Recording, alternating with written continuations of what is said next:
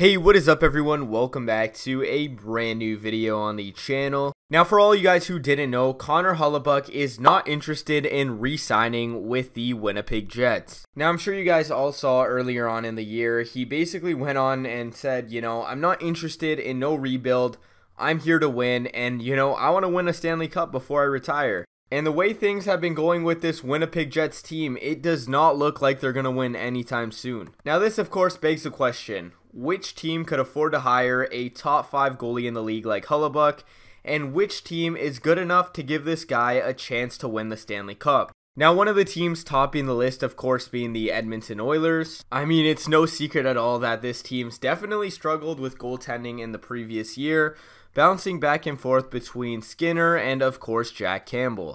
Now honestly, I think this is a pretty interesting offer for a guy like Connor Hellebuyck. I mean, offensively, we all know the amount of talent this team has, and they really do have an opportunity to win the cup every year with guys like McDavid, Draisaitl, and honestly, the list goes on. Now also on the list, which has actually for some reason surprised me, is, believe it or not, the New Jersey Devils. Now again, like the Edmonton Oilers, this team is full of skill, and playing with young guys like Jack Hughes, who are honestly super eager and hungry to win the Stanley Cup, this is a team that I could definitely see Hellebuyck signing for the long term. Now also the other day on the radio, of course I had to bring this up guys, don't roast me too much, the Toronto Maple Leafs. Now my first question in my mind was, how could they even afford a guy like Hellebuyck when they're paying their core 4 players over $40 million?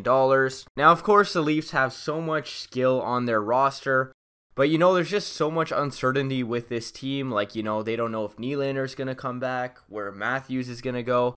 And for this reason, alongside the issues regarding the salary cap, I find it hard to believe that Hellebuyck will go to this team. Now, a few honorable mentions I've seen online as well include the Pittsburgh Penguins, the Ottawa Senators, and finally the LA Kings. But anyways, let me know down below what you guys think. Do you think Connor Hellebuyck is a top 5 goalie and really has a chance to win the cup?